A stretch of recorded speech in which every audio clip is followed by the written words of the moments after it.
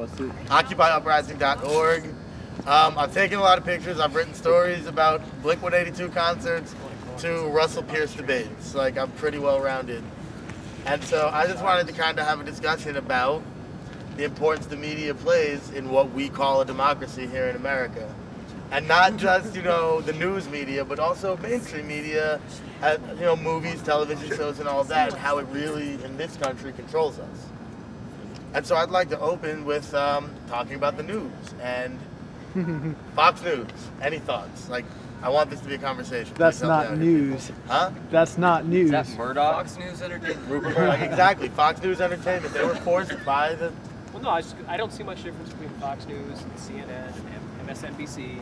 They all have their own... NBC. And NBC. They do. Well, but they all have their own narrative they're trying to push. They're just a little bit They're all trying to sell advertising. It's a business. But the point point Mike just made was the exact point I was going to try and get at really slowly, is talk about all the news sources and how essentially they're all pushing their own agenda. Fox News just happens to be more apt to bold-faced lies. I mean, yeah, everybody out here is also trying to push their own agenda, but I think it's important to realize that the corporations, which we believe are controlling our government, are also colluding with our media, which is why our government's been able to hide so many things. There's a reason why freedom of the press is in the Bill of Rights, because it's very, very important that the government doesn't step in and try to stifle your media. Because if anybody's read 1984, which we're reading in book club, all of you should come to the next meeting, 5 p.m. on Grand Ave. That would be the Indie Art House, 1504 Grand Avenue. We'll see you guys there. Very fun. But, just all kind of plugs tonight. Yeah. Hey, buy Walmart. Vote for him. Vote Moses in 2012. Write me in. I'm running. Just make sure you know the spelling of buy. That's Moses. I think he was saying goodbye, not buy stuff. But anyway, so with mainstream media and control, I mean, think about it. You watch the news, any news. You get to watch the news for what, 10 minutes before you get a commercial? What's standard time these days before a commercial pops up? 8 minutes, and then you get a commercial? Yeah. And so it's just your news being fed to you with horrible things are blowing up, there's a war going on, lock up your doors because your kids might get kidnapped, buy at Walmart, buy McDonald's, buy KFC, let's get back into the news, there's some sports going on. TMZ. And occasionally there's an environmental problem. Yeah, you have to see what they're feeding you and really open your mind to alternative sites. And that's the kind of transition into citizen. Something they can't cover up. Russia Today. Well, yeah, Russia Today, Al Jazeera, there are still some good big ones out there, but I'm saying we need to just like start looking at indiemedia.org. But we also need to start looking into local media. I was actually told about that. And citizen journalists. I don't think anything could be more important to this movement than the citizen journalist.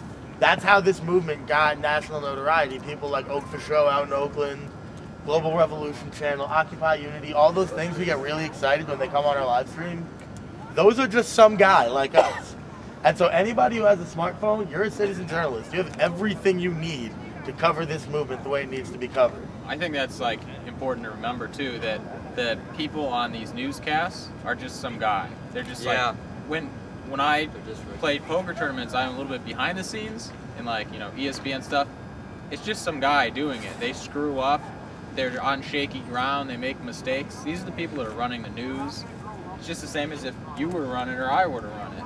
They're very influential in that they're there, but they can be influenced just as easy from people at the top of corporations or from us, which is why they give us so little coverage or in some cases so much coverage. It's because they do what they're told because somebody told them to do it, which can be us. Media is a mouthpiece. All that changes is the person that's using it. And if you're watching Fox News, it's the right wing and the conservative and the Republicans. If you watch CNN, it's the opposite. If you watch Al Jazeera, it's people who aren't too, stoked on the Western way of life. And, that's not to say one's better than the other because it's all slanted one way or another. And I don't think it's necessarily the duty of the media to give you everything as unbiased as possible because that's impossible in and of itself. But it's the duty of the consumer to realize that what you're getting is slanted and to analyze it and think about it for yourself. Because if you accept anything on the topical level without questioning it first through your own mind, then you're allowing them to take hold of your mind. I think it's both. I think it's a 50-50. I don't know. That's how I don't like to say one more than the other. Yeah, Because like, I would agree with that, because I think there's a certain responsibility. objectivity that a journalist should have, definitely. I just like putting the emphasis on the consumer, because you can't control the media, but you can control the way you consume the media. Sure. At the same time, corporations own 95% of the big media. So, a corporation's goal is to do everything and anything to profit. So a lot of the news is, it's to sell ads. Exactly. To sell you something. So, and that's why, like, even CNN, I mean, I watched it's gone to shit. It's like TMZ, where they're trying to sell you something later on. And to hop on what he's saying, it's for-profit media, which guess what? That's just as bad as for-profit education, for-profit healthcare, for-profit anything that we don't want to be for profit. Our media is what is telling us what's going on in the world. And me personally, I've been questioning it for years now, whether or not things are true. And I mean, I question whether or not there actually is an Afghanistan. I ain't never been there,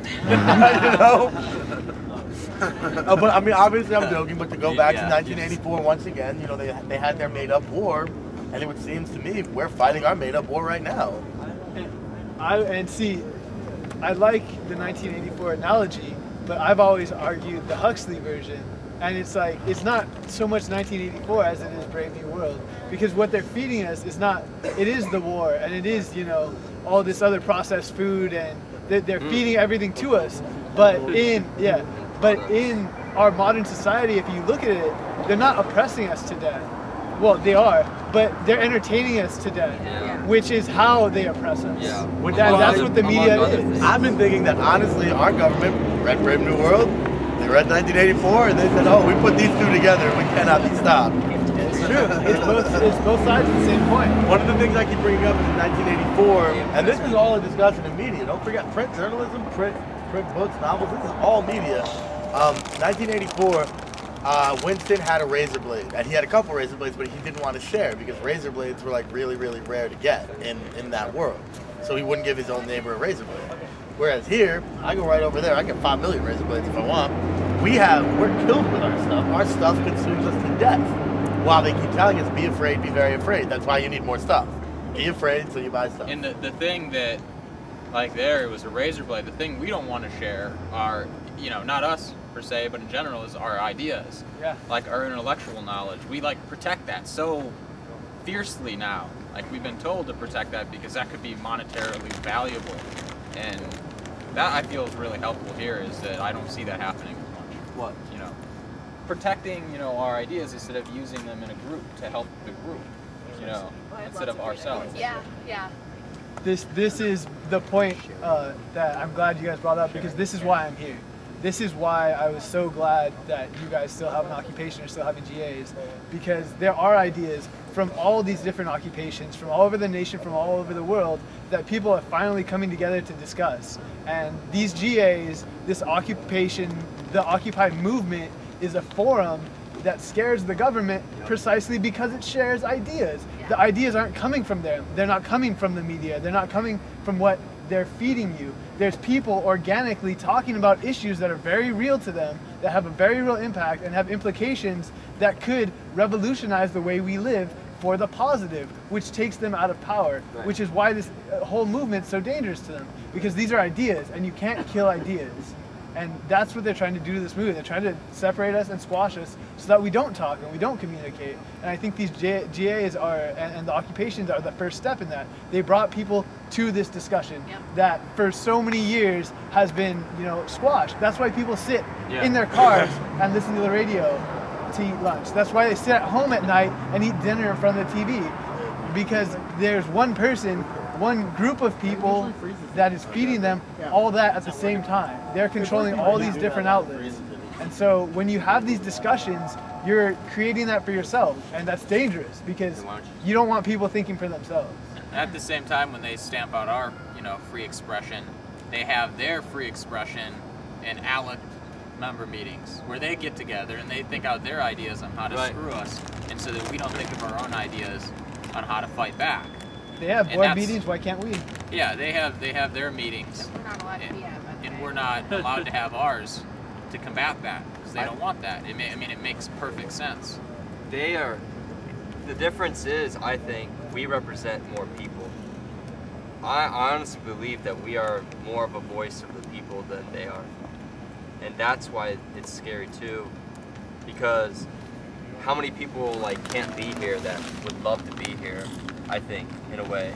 And also on that point about suppressing this idea, we just had some guy get out of jail today that I picked up, and he said that the people in the jail, the guards, they said the same thing, that they're actually going to try to go after us, kind of because of that. Because of that very reason of worth. I don't know. I think it's also important to remember what the media... And not to scare people, but that's, I mean, they're like deliberately, they know who we are. I mean, when you go into the court system, they know you're from Occupy. You know, they know, they're all on alert, I think. They might play dumb, but they're not. To drag this back to media, I think it's important to remember what things our government chooses to invite the media to. I highly doubt there were any members of the media inside of the ALEC conference at the Kierland, but to go watch Jan Brewer give her State of the State address, which even Democratic Majority Leader Shapira said was rather, what did he say exactly? He said she was full of shit off camera. She was... We got one senator on camera to admit that she straight up lied about the budget. Yeah, that was Senator Hale. Senator Hale said that she lied about the budget. And so the media doesn't cover that. The media is only going to cover that Senator Brewer or that Governor Brewer said that the budget is balanced, whereas a guerrilla journalist, myself, had to go up to Hale to get the true story about it.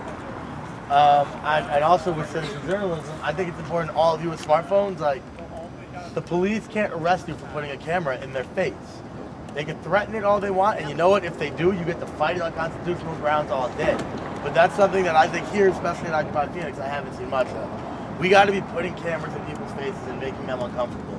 Cops do not want cameras around. You gotta film the police. And also, Tips pointed out that us as guerrilla journalists and us as citizen journalists, we can point out who the good cops are also. Right. We were over there at the Indy Art House, and two guys were, the cops rolled up on these two guys that were clearly a little, drunk or whatever they were on. And the cop was actually being rather personable until we saw more cops roll up. We don't really know what happened after that. But the point is, like, when you film the cops, that also shows which cops do their jobs and which cops are just out there to try and hurt people. And this is sort of a shout out to Occupy Salt Lake City. They've had great success in working with their police because they're lucky enough to have a police commission there that cares about them and that understands the movement. And they've been able to work with them in secure spaces and secure permits. But the other half of that is, and that's sort of it aside, but the media and the citizen journalism is great because it allows for us to put that out ourselves, but at that same time it's a double-edged sword because they do know who we are, because we put it out there. Yeah. And so you have to be aware that, by making these videos, by coming to these meetings, you are making a conscious decision to make your face known, to make your voice heard. But you have to know that by making your voice heard, you are threatening the status quo. Yes. Simply by having ideas, simply by discussing it, simply by being here. Which is why we need more people. Like, because the more of this, the more of us that there are, the harder it is to suppress it. The good thing is, I really truly believe that this, or it will be, but this is felt by many, many people in some sort of way, and it's just drawing that out. And I mean, it's going to be tough for them to suppress it. You can't stop an idea. That's the whole thought. I came here to disrupt the status quo. The status quo has to be disrupted in this country. This country's going to shit right now. And just as far as back to, media, I'm trying to keep it on media. Yeah, A very bad man named Richard Nixon was once our president, and he got outed by a bunch of different sources to Woodward and Bernstein. And if it weren't for those two men coming out and shouting from the rooftops that our president is corrupt as fuck, who knows what would have happened after that. And so there are instances where the media is important, and those are two men who were told, basically, you're putting your lives at risk if you continue with this. The federal government will do something to you if you continue going after the president of the United States. And they kept pushing. And I know there's some journalists out there, because there was a small revolt at the New York Times recently because they were being censored. The writers didn't like that, and the writers said, fuck you. So just remember that not all of the news media is out to get us, although much of it is. But there are those journalists out there that do care about us, and when they put out the message, they're very respected journalists who have very big readerships, and they earned those readerships through telling it like it is, being honest journalists. And I think we have to, you know, keep in mind those people before we attack a group as large and vast as the media. Supposedly there's politicians who have been working for us this whole time. I'm not buying that, but maybe. Yeah, there could be. I'm still not going to support them. But you're saying the same thing. I mean, if you're going to say that about media, it's got to be the same thing about every aspect. The difference is those media people choose to be whistleblowers anyway, even to great personal harm. Our government has yet to choose to really be whistleblowers. Even Ron Paul, who claims that he's a whistleblower, I'm not hearing about who's getting bribes, and I know he knows. About Bernie Sanders. Nope. I'm just.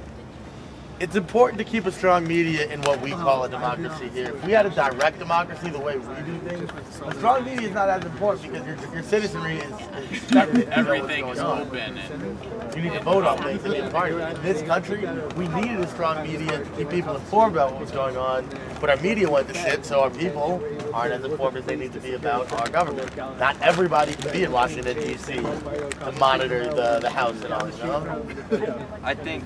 I know it's just a lot of conversations going on, which is good, but I think you made such a good point. We need to connect to some of these people that really are doing good and trying hard, and that's how we, I think, can reach more people. The only thing is, even with the politicians who are trying, are you talking about politicians or journalists? Journalists, which I don't think it should matter who they are. It's just because as far as politicians goes, they're still working within this system that's so negative towards so many different things. Like, it's, you know, even McDonald's has their McDonald's House charity, you know, just because you do some good doesn't mean you're good. I'm sure Walmart gives plenty of money to charity to try and avoid taxes, you know? Oh, yeah. So sometimes you only do these good things to try and, you know, get your constituents to keep voting for you. If you're doing good things for the wrong reasons, do they still count? Some people got it. Or even when McDonald's says, hey, every dollar of our Big Mac goes to this charity. Well, why is every dollar of that Big Mac going to the charity? Because they're charging you an extra dollar. Also, I mean, we have to think about how our corporations control us in that vein with the media also. McDonald's and their McDonald's House charity, and come buy these McNuggets for this price, and we have the best fries in the world. I just saw a great one today, actually. First time I saw this commercial. Potato farmer from McDonald's takes a bite out of his own potato and says they're good now. Wait till they become McDonald's fries. I mean, like, even McDonald's is trying to, like, hey, we're small market too. We're buying off this potato guy. When I'm sure they filmed that in some, you know, soundstage somewhere in LA. And all the big corporations are doing that with this faux we're going green stuff. Like, the FDA is so loose about what this green thing means that some actual people who do go green and do go organic won't put organic and green tags on their stuff. Because organic and green doesn't necessarily mean that. What?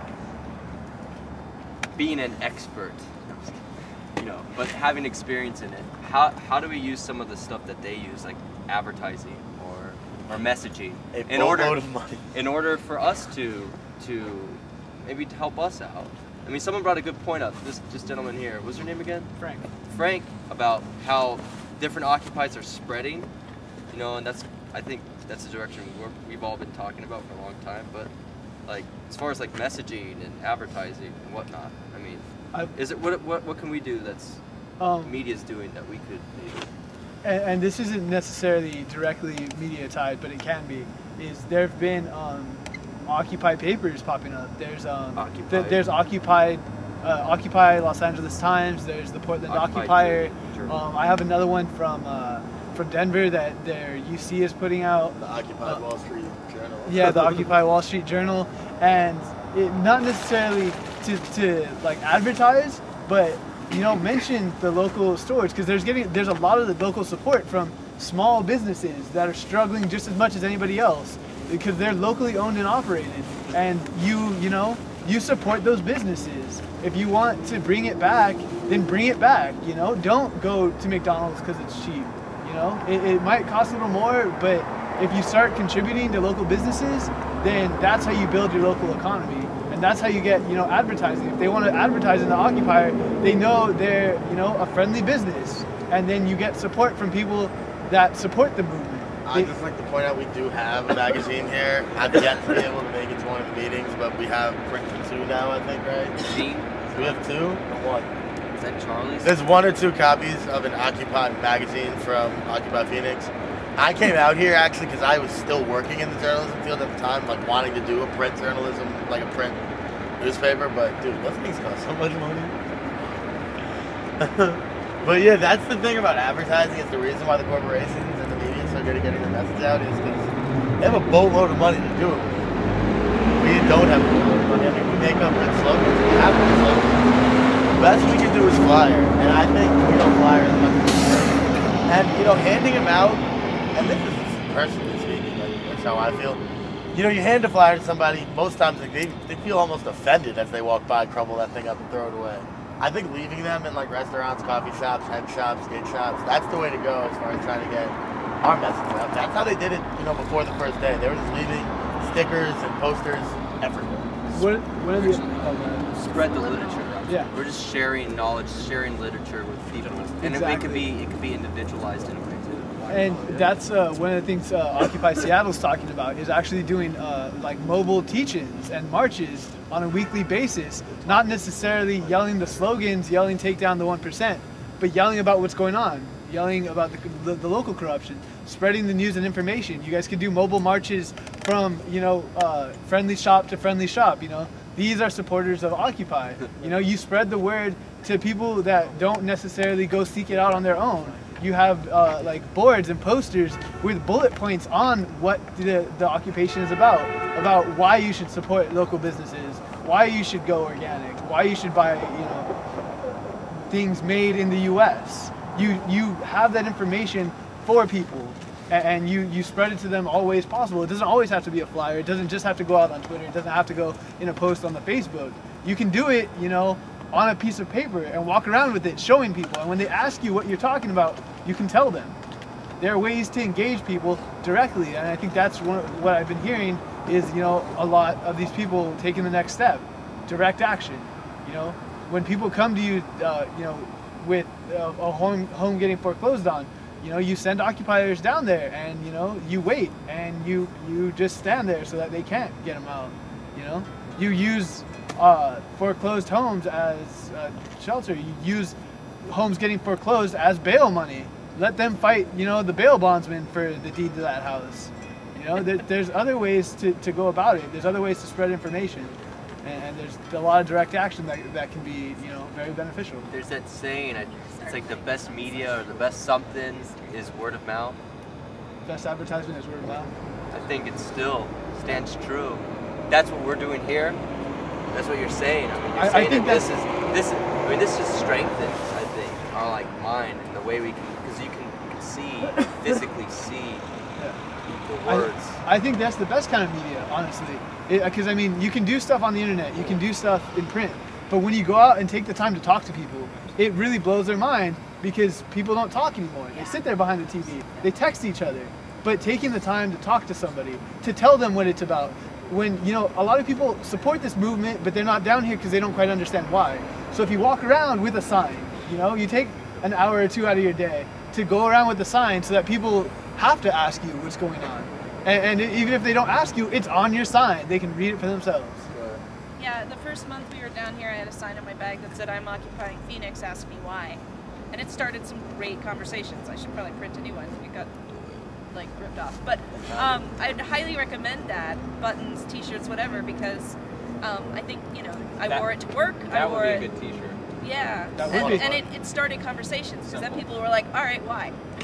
Yeah, There's a good national campaign. I am Occupy, ask me why. I'd also like to point out to use the media against themselves. The Suns over there, they play right there. You can see the big old bright sign. They're playing today. They playing Cleveland, I believe. Yes. Yeah, Cleveland sucks. Let's get a game that somebody might actually be watching. We can go right in there behind where they're kind of doing the game announcing, and mic check the shit out of it. It's outdoors. It's sitting right there. Oh, are you talking about when they do the post-game and pre-game?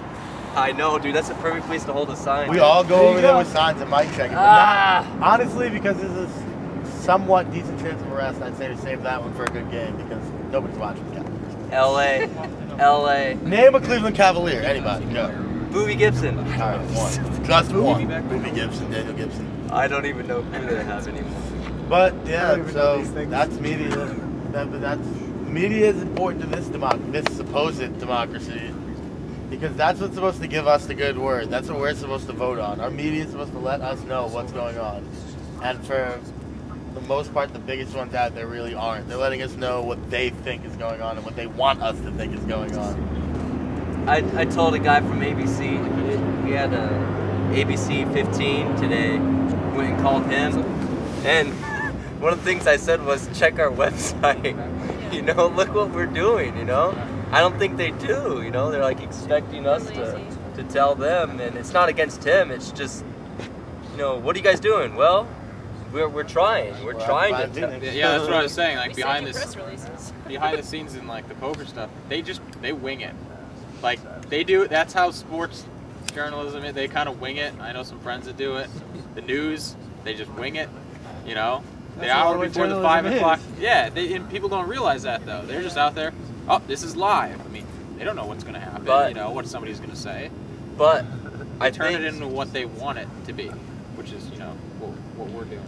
Sorry, real quick. But I think it was good that I talked to him, because you did get that personal connection. He got to hear like more emotion than just words on a website.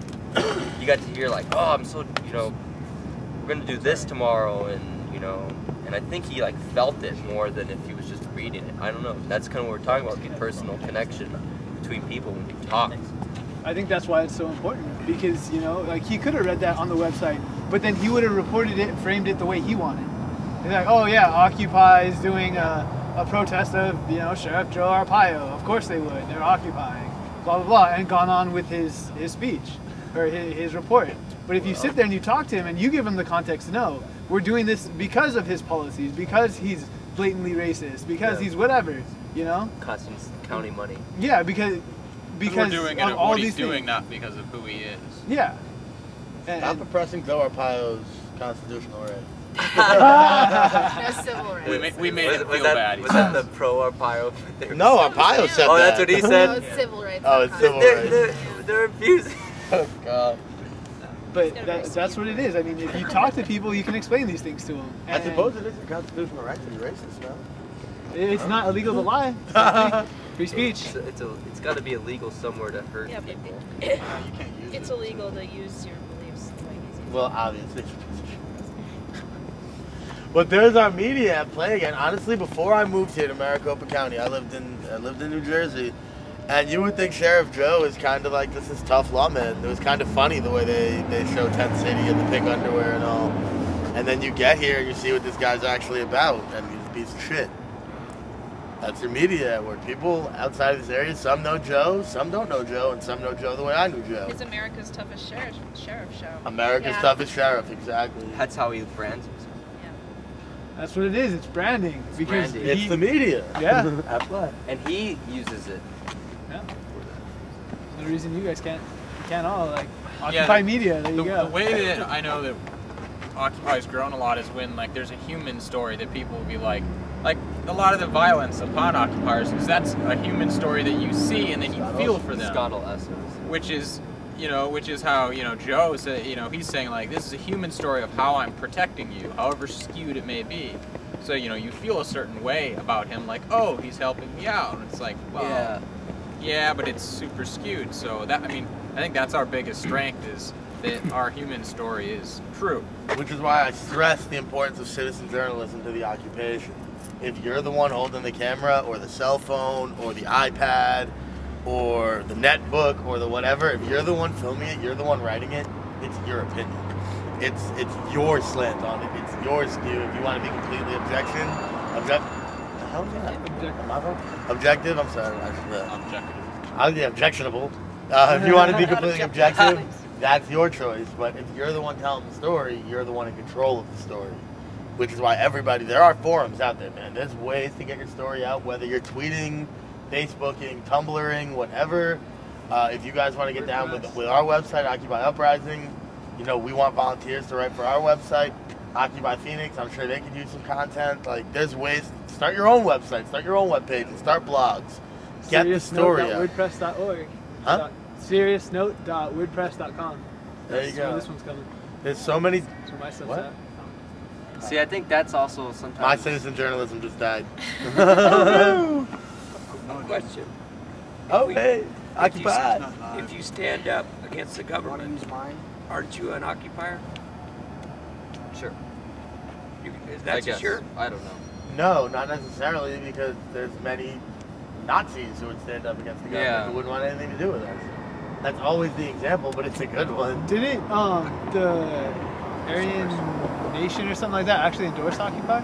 National Social. The NSM Yeah. came out here, and by the way, if you want to visit JT Reddy, everybody, if you want, I say this all the time, AutoZone in Gilbert, go say what's up. Yes, he works at an AutoZone in Gilbert, and me and Ting Ting might have driven by it the other day. Go find out. We gotta find out where JT Reddy's at. I want to go in with the Yamaga, but that's neither here nor there. Talking about your buddy Joe. That's another thing, though. Like Nazis, for instance, just to bring it back to media. I personally, like Nazis, kind of seem like these fledgling clowns of a group. Like at this point, like yes, they spew out hate speech and do all that, but they're kind of like jesters. Like yeah, they're stupid Nazis. Who cares? Yo, those guys are serious, man. They really want to get rid of anyone who's different from them, and they really carry huge guns. Back in the day, they used propaganda. But propaganda, something I can't believe I didn't mention yet. The American propaganda machine is amazing, people. I compared George Washington to Adolf Hitler on my Facebook the other day. And I mean, if you kind of think about it, he presided over the systematic annihilation of a race. He did. He was perfect. Several distinct races. There you go. And it's our propaganda machine that rises him up to being our great general. He's George Washington, the father of this country.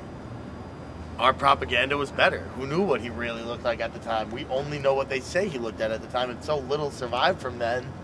That I mean, I'm sure that not much of like the what would be liberal media back then, you know, the people against Washington, what did they think about Washington, you know? You never hear that. The same with Christopher Columbus. I seen it, he just seemed like he was a piece of shit. Going over in a boat, trying to buy stuff and then sell it for profit. And that's all he was doing. I mean, he's not somebody that's systematically killing people on the way. But that's like our schools have been infiltrated by our media because we're learning the way that they want us to learn. All of our leaders, all of our framers, all these great men, like they don't teach nearly enough about Lincoln. And the fact that Barack Obama was up there, you know, talking all that Lincoln nonsense was kind of like, whoa, because Lincoln is like the most racist person. One, like many people who worked with him, I think it was the chief of staff in the White House at the time said, Abe was the most racist man I know. And I mean, if everybody was racist back then and some guy could peg the president to be the most racist of them all, that's a problem. And yet he helped abolish it. But he didn't care about actually abolishing slavery. He cared about keeping the Union together. And honestly, that was more of a slight to the South. Because slavery was kind of abolishing itself. It wasn't cost effective anymore. And they were wasting millions of dollars trying to oppress people. See what I just did?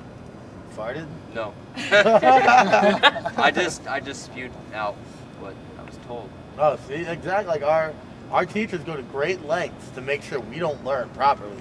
And part of that is because the media doesn't want to teach us properly. Well, I mean, a lot of it is because they haven't learned properly. Yeah. So they're spouting out what they heard, and it goes on and on and on. And lies my teacher told me should be required reading for every American student at age 14.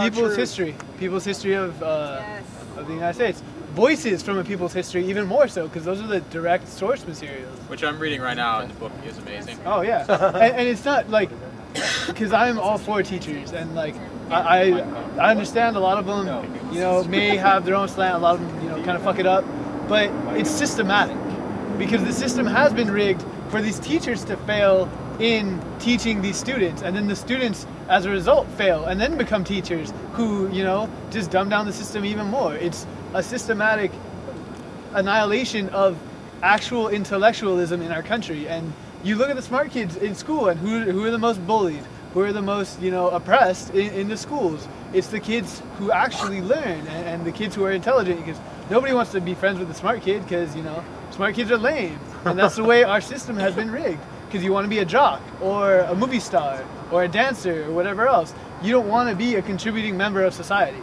You want to be, you know, part of the 1%. all of that ties back into our media, feeding us what they want us to see. They want us to want that life. But as far as you said about supporting our teachers, I support the idea of teachers, but I think a lot of teachers become teachers. I mean, I meet kids all the time. It's like, I didn't really know what to do in college, so I became a teacher. Or other things like that. And I mean, I'm sure a lot of teachers did get out there. Because teachers don't get paid. Exactly. Well, I don't think a lot of people want to teach because it's a job to pay the rent. And that's another reason why I support schools. I don't support our schools. We need to revamp our school systems and rethink what we want in a teacher. Because I think it's blatantly obvious that the way America views the school system is wrong. And the way our teachers are teaching it, regardless of if it's the school system telling you to teach it that way, the federal government telling them to teach it that way, it's not being done the right way. Which is why our schools are so terrible compared to the rest of the world. Well, the people that are running the schools are, I mean, they're old men. You know, Old they're white old men. people. They're way behind whatever, you know, they should be teaching. So far behind that it just drags everything down. I think a lot of it's, you know, everybody gets taught the same thing, so we all go about attacking problems the same way, and anybody that doesn't do that is, you know, ostracized, like you're saying.